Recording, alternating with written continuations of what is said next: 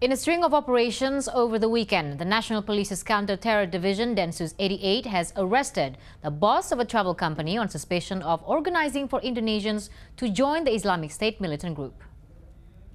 Police say Aprimo Henry had been known to counter-terrorism officials for some time and that he was being monitored before the arrest. Police say he organized the travel of 16 Indonesians missing in Turkey.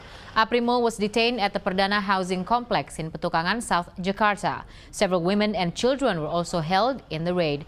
A resident said the owner of the house was unfriendly and reported seeing an ISIS flag.